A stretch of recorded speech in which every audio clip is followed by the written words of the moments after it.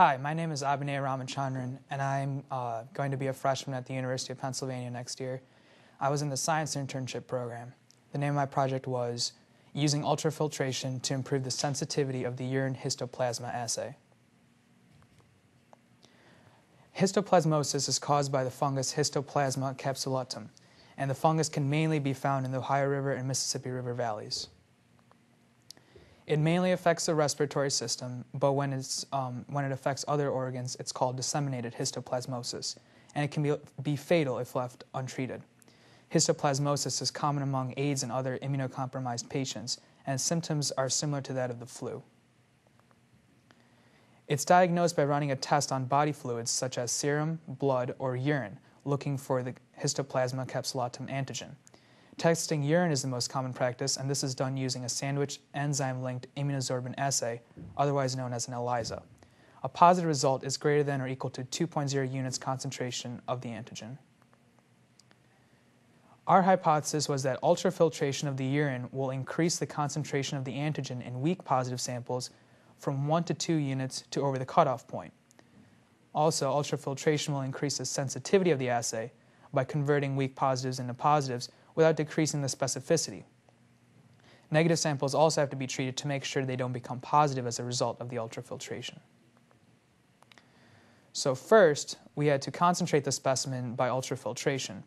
We do this by loading 2.5 milliliters of the sample into filters, and then using a centrifuge to spin the samples until only 0.25 milliliters remain. This is an increase in concentration of 10-fold. By dividing the volumes of before ultrafiltration by after, a theoretical increase in concentration can be calculated. And we did the 10 times based on literature. Next, a sandwich ELISA is performed to compare two different filters, a 5,000 kilodaltons and a 10,000 daltons. And a sandwich ELISA protocol is performed. First, the reagents and the plate have to be brought to room temperature.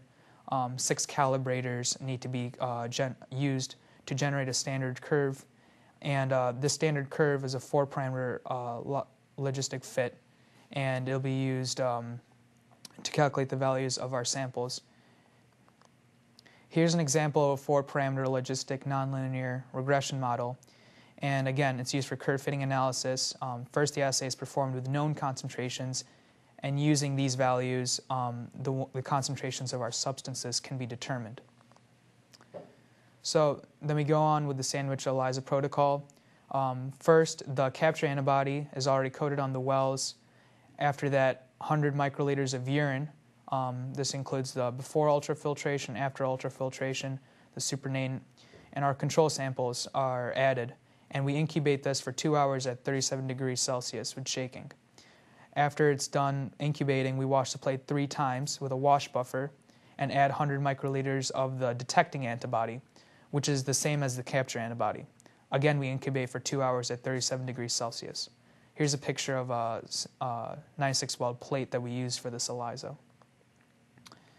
After that, we wash the plate again 3 times with a wash buffer. We add 100 microliters of enzyme-linked secondary antibody and incubate at 25 degrees Celsius for 30 minutes. This enzyme-linked secondary antibody binds to the detecting antibody. After that, we add 100 microliters of a substrate known as TMB, and we cover the plate with aluminum foil and incubate at 10 minutes at room temperature. This combines with the enzyme-linked secondary antibody to change color. And after that, we add 100 microliters of stop reagent, and we can read the plate. So we compared 2 filters, one 5 kilodaltons and one 10 kilodaltons. These filters allow molecules with a molecular weight equal to or less than the cutoff value to flow through the filter. So, for example, the 10K filter allows molecules up to 10K to flow through. We chose the 5K filter based on literature, and we chose the 10K filter because the theoretical molecular weight of the antigen is from 20 to 600K. So theoretically, the 10K should allow more non-histoplasma proteins to flow through, reducing the amount of interference. So this is some data comparing the 10K and the 5K, and we found that the 10K is clearly superior because it showed higher concentration increases in our spike samples and lower non-specific signals in our healthy donor. After that, we tested our 10K. We used our 10K filter to test all the samples. Just a sample of the data we received. Overall, we tested CTD normal pool, different spikes, 14 healthy donors, 40 negatives, 2 weak positives, and a positive sample. The designations that they had received were according to reference lab results.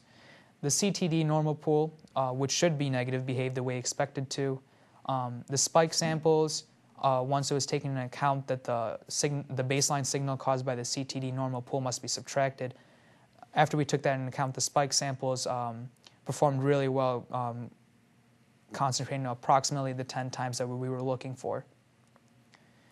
All the healthy donor samples stayed negative, which is a positive for us. Of the 40 negative samples, 37 remained negative after ultrafiltration, which is a strong result. And of the 3 that became positive, 2 had high baseline concentrations, so we think that's not the fault of the ultrafiltration. A third sample had a very abnormally high increase in concentration that we are looking into to see what and why it happened. The weak positives and positive samples, however, did not perform so well. All 3 remained negative after ultrafiltration, which was curious, and so we need to look into that.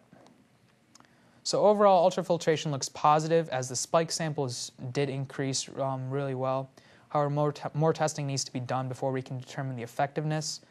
Another thing to consider for further testing is to try a filter with a higher molecular weight cutoff.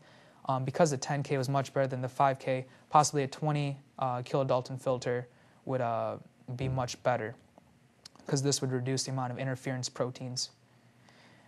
Finally, I would like to thank Bill Gibson, Kelly Zimmerman, Joseph Eustache, Dr. Zhang, and Dr. Daly for interacting with me, teaching me a lot, and giving me an unforgettable experience in their lab. I would also like to thank Ms. Starling, Mrs. Strickland, and the Office of Civic Education, and finally the Cleveland Clinic for giving me this opportunity.